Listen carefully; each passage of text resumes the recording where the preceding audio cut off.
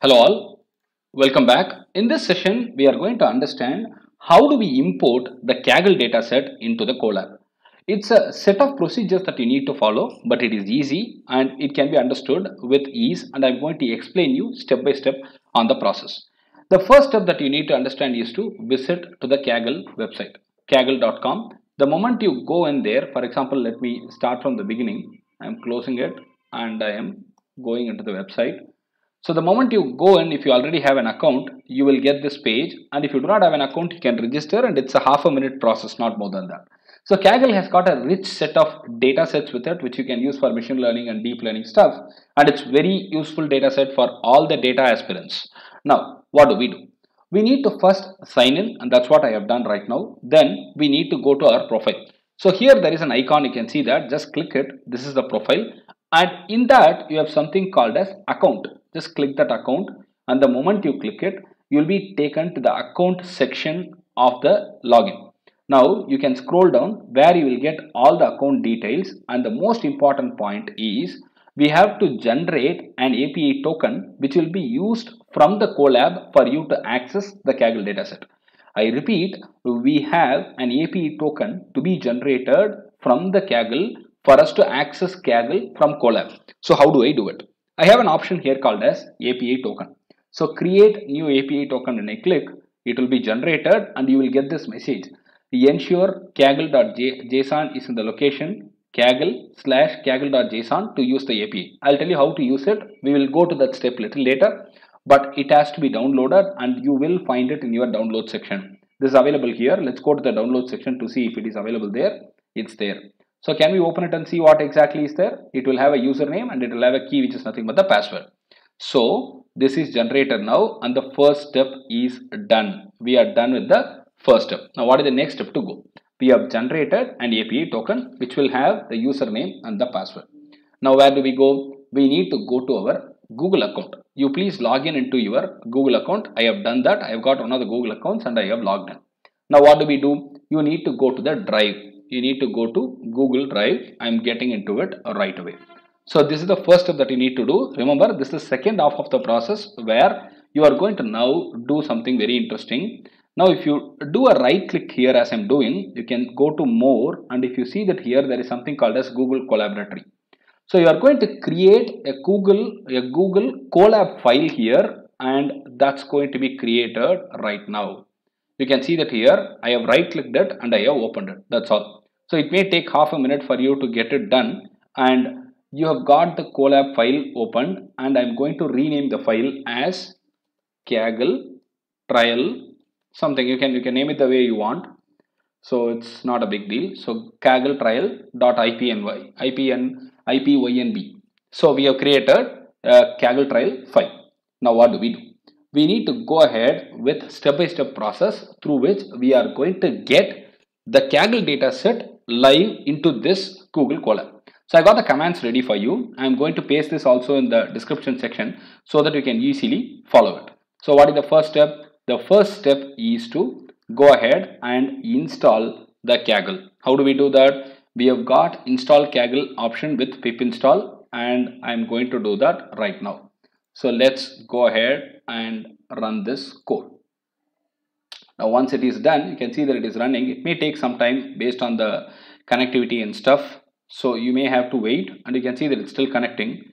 So you may have to wait. So once it is initialized, once it is run, you will get the process up and running. So it may take some time, at least for the first time. So now it is all done. You can see that it's getting executed, and this is done. The first step is over. I have installed Kaggle with pip install -q Kaggle. Now what is the next step to do? We need to upload the Kaggle.json file. I have got a JSON file which has got my username and password, right? I need to open it and I need to upload it. What is the command for that, sir? Yes, we have a command available for that. So from google.colab, import files have to be used and files.upload option has to be enabled. Now how do I do it? I am doing it here. You can see that. So the moment I do it, I'll get an option where I can upload the downloaded Kaggle.json file. The moment it is done, it will go ahead of the process and you will get a message as 100% done. The moment you get 100% done message, you can understand that that is over. So let's issue the next set of commands which are connected to the process.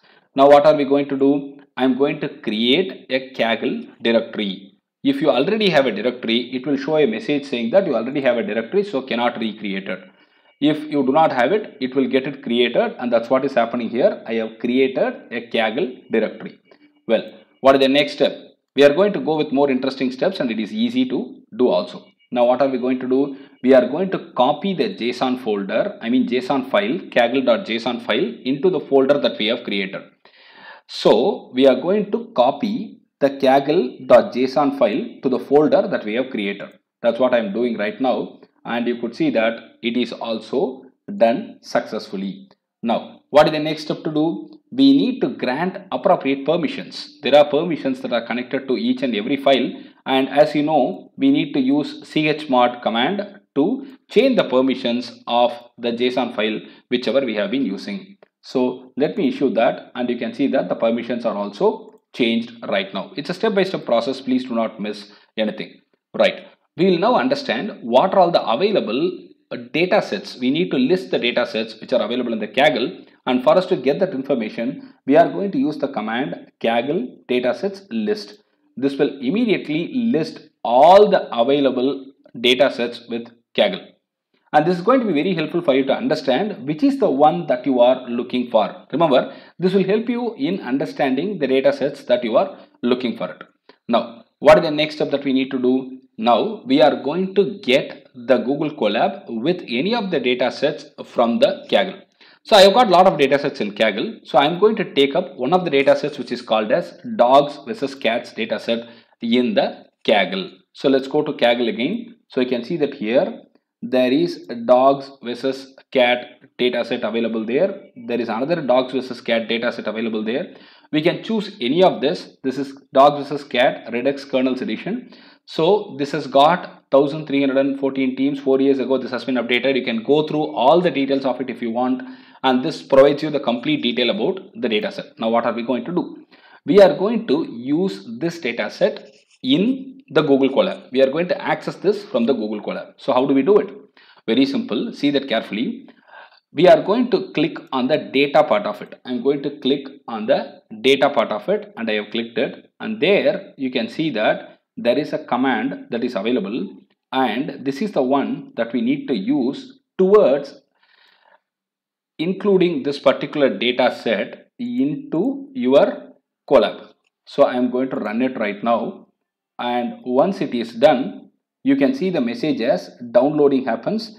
The test and the training dataset is all getting downloaded, and it will all happen in few seconds. So it is 100% done here, and we have got all the datasets downloaded. The testing and the training dataset downloaded. Now where do we go? We are in the Google Colab itself. Now we need to understand if we have got these things downloaded appropriately. If you have got the dataset imported appropriately. Now click this button.